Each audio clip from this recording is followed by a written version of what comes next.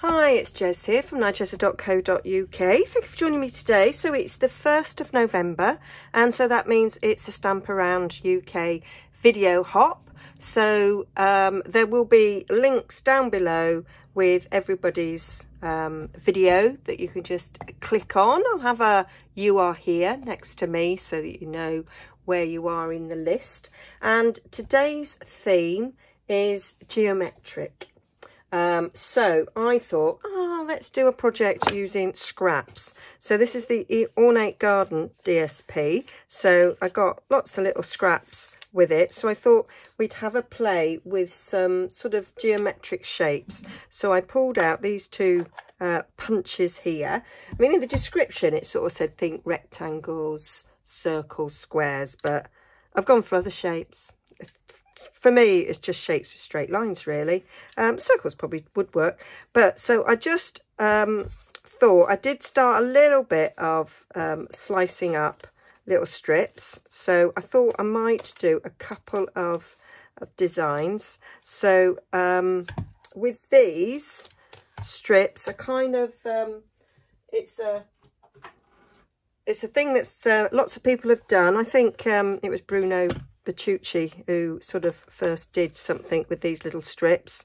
So I'm using my little guillotine here and just sort of cut in, sort of did it so it was thicker at one end and thinner sort of at the other, and you end up with these sort of shapes here.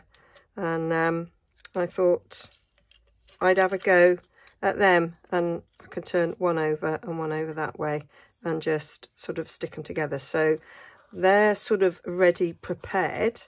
And then something else that I've thought of doing, and I've kind of done one before, is with this punch. And I've had an idea in my head for this punch. So this punch is good for these thinner bits. So I'm just going to punch out a few of these shapes because I figured they would join together. I once did a swap, and I had to cut out this shape in each of the swaps. And let's have an odd one. And so I had a load of these, and I always meant to do something with it. And I never actually got round to it. So I never did make, and then the paper retired. So that was that. Now this has been, I must have made a box of some sort, but I reckon I could still use these scraps because stuck on a card you'd probably never notice there's a bit of a crease there, one would hope. So I'm going to carry on doing that. We are limited to time on this, so I'll do some more of those, and then I'm going to use this because these interlock nicely together as well to make some nice geometric patterns. And I thought that would be quite good as well. I think I can fit that in that way, can't I? Yeah, and the nice thing about our DSP is with it being double-sided, some can be one way, some can be the other. And this has got a little bit of bling in it as well, which might be quite nice. So I'll get all those sort of cut out, and then we'll have a play with arranging them.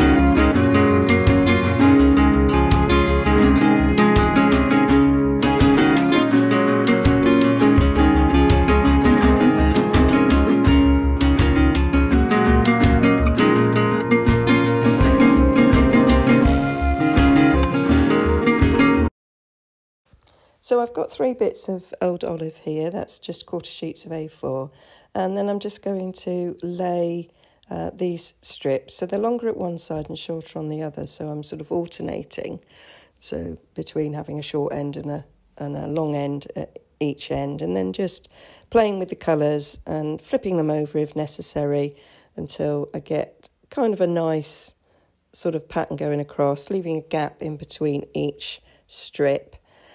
These sort of elongated hexagons, they make quite a nice sort of honeycomb pattern, sort of, and I quite like that. So, and I quite like that I've got sort of bits of bling, and as they're going to come off the sheet, then they will be trimmed, and at the end you don't need full bits. So I'm sort of looking around at my scraps and punching other little sort of small bits that might fit in those gaps that I don't need a full one of. And there I am. I'm going to be using the stitch rectangles to cut it out, so I don't need the whole of the edges sort of covered, but I'm still going to just cut a few little tiny bits to sort of fill it, because I don't quite know where, until I sort of it's stuck down, where I might put the rectangle to know. So this is like the fun bit, the playing, the seeing what works the best, to give a nice sort of array of colour on it. So I've just got the last bit there to finish off. And so this is a really good use of tiny scraps, because you don't need much to fill it. And then this last one, we just sort of lay them down so that there's a little bit of a gap from that sort of right-hand side, and then you fit the next pointy bit in where there is the gap. So they're not on top of each other. There is a slight sort of almost brick wall sort of effect. Well, not quite, but it's like crazy paving, not crazy paving, but it is like it is ordered. It is a geometric design that you're creating with all these little strips, and sort of making sure there's the odd little flash of bling in them.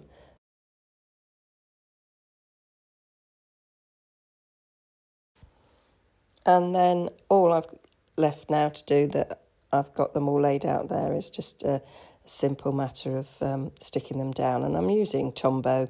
That does give you a little bit of wiggle, which I think is important in this, is to make sure that you've got sort of nice gaps in between.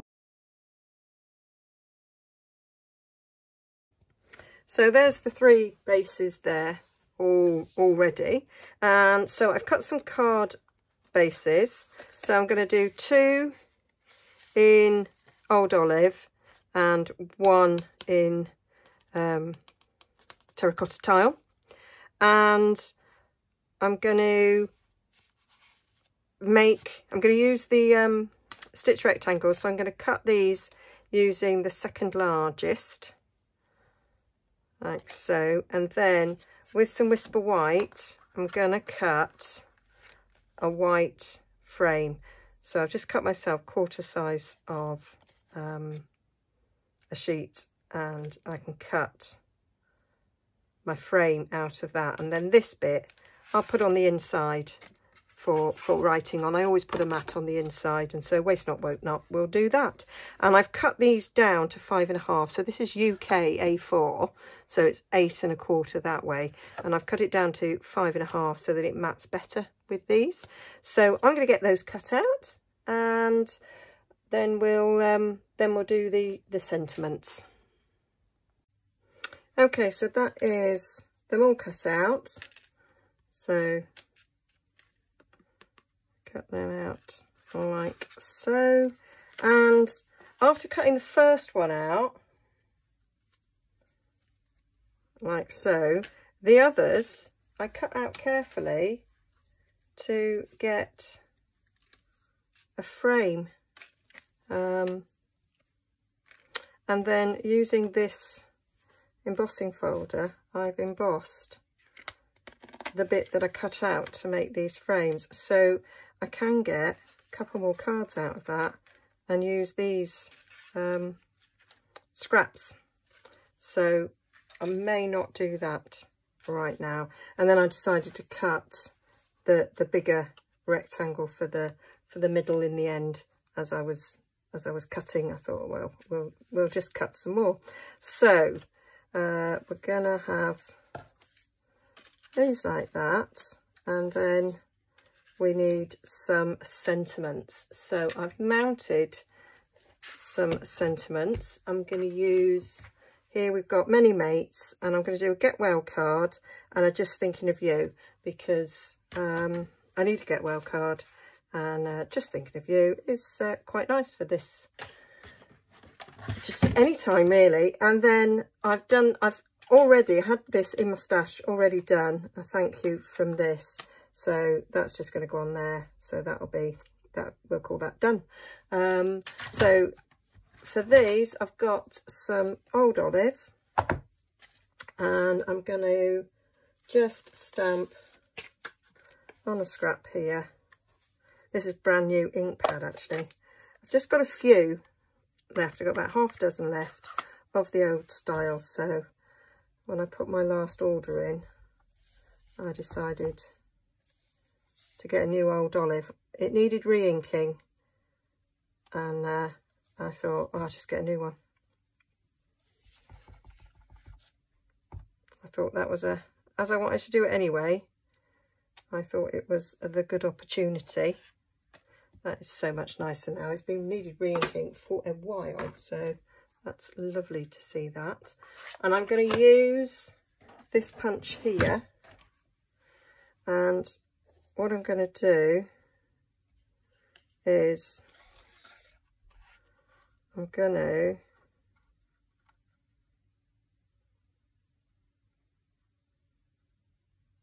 punch it out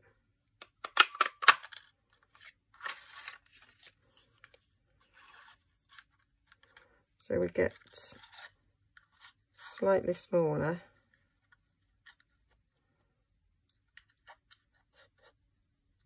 This is easy if you do it with holding on to a little bit of an arm.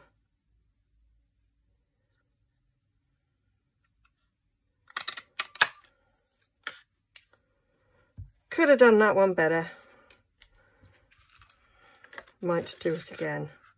So pulling that down so that it's centered.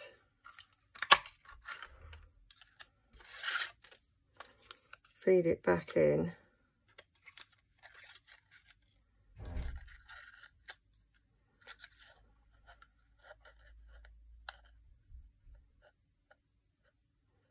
Get the same amount going up each side.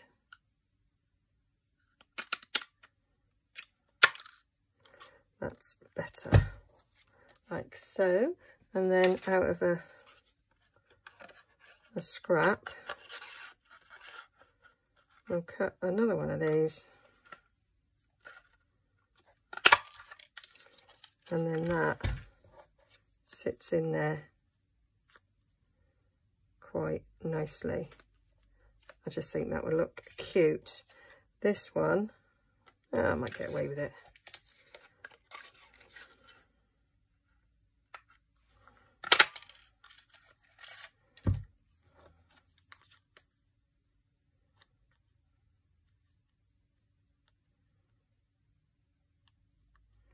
Might get away with it if I just take a bit of this, put a bit of sticky, so still got snail for this purpose.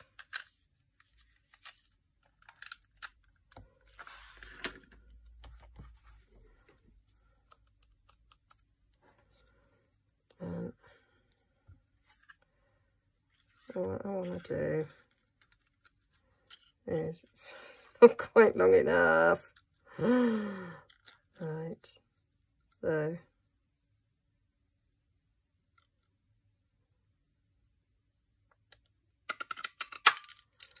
I think I might have sorted it.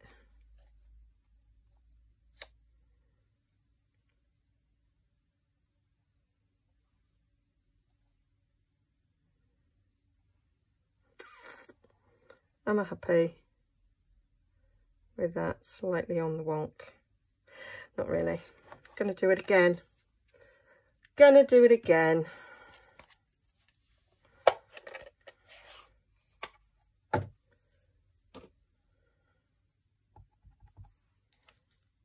Give myself enough room. I was too close to the top end. I think that was my problem.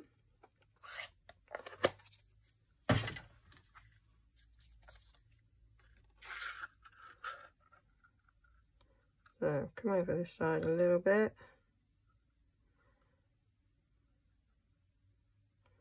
centre it, and then should just be able to feed that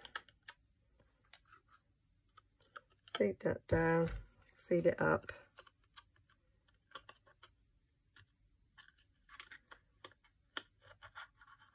There we go.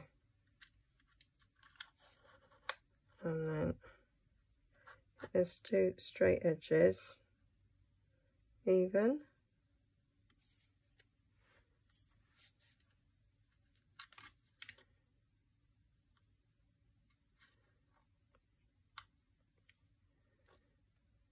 Keep moving.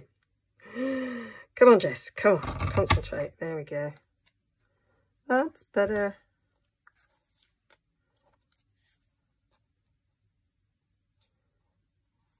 There, I think that's better.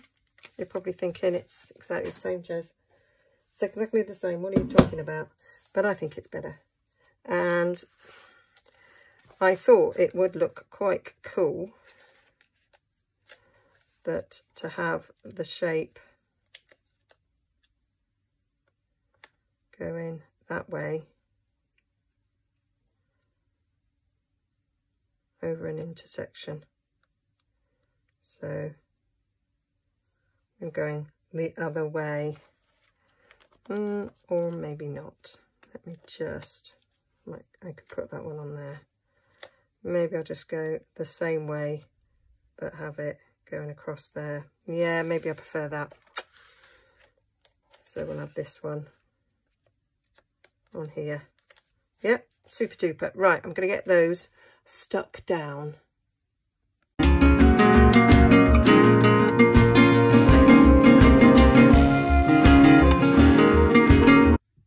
Right, I stopped because I remembered I was going to add some ribbon. So this suite comes with this comes in a double pack of the terracotta tile and the old olive, and I thought actually I want to put a bit of ribbon around, so so I need to do that before I stick it down, really. So I need to decide where this is going. So if that's going there, then this ribbon needs to go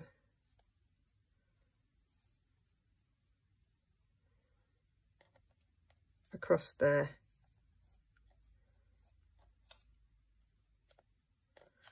Okay, so give that a snip.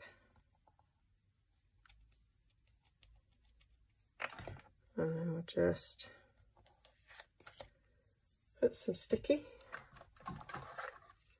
either side.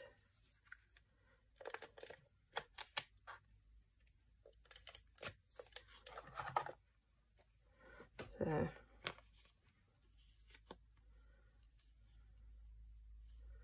going across that sort of centre there, down that side.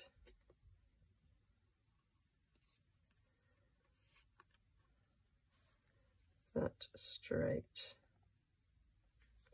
enough for me? So that's fine. So we need a little glue dot underneath to hold it in place.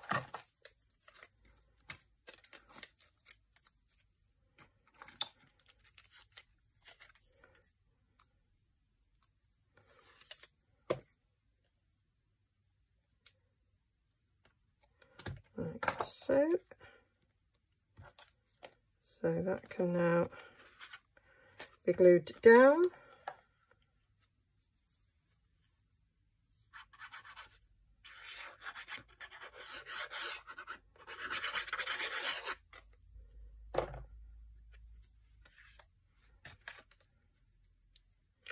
So line that up straight.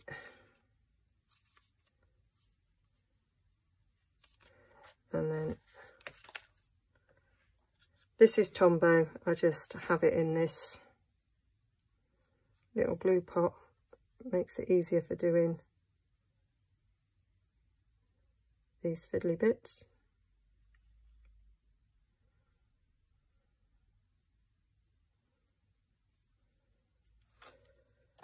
There we go, and then that can go around. I just find it easier, less likely to warp the frame if we stick the centre down first and then put this down on the top. Not sure, will I put enough glue there? Oh, I did. Right, and then that's going to get popped up on dimensionals.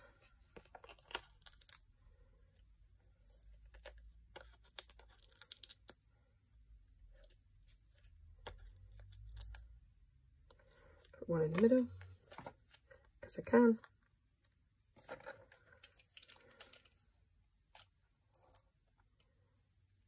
Don't know how I'm doing for time. I will be speeding bits up, so hopefully we'll be all right.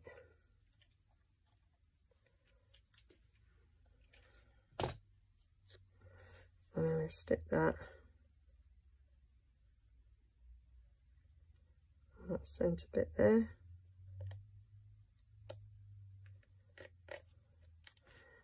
Like so. And I may or may not put a bow on. So I'm going to do all the others in exactly the same way.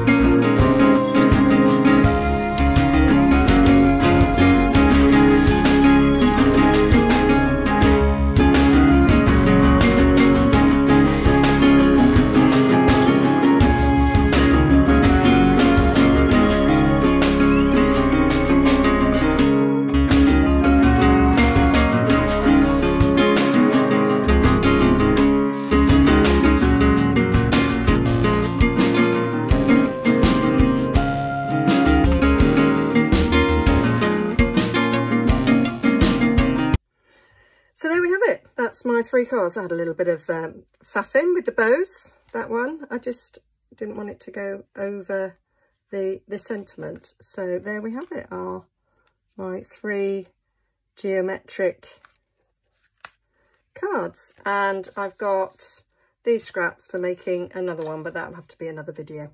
Okay, so do go and have a little check out of everybody else's. They're all linked down below. And go and share some crafty love. Give them likes, give them comments, give them the thumbs up. That's the same as likes, isn't it? And yeah, and we'll be back next month with another stamp around the UK. And I'll be back with another tutorial on my usual days of Sunday, Tuesday, Wednesday, Friday.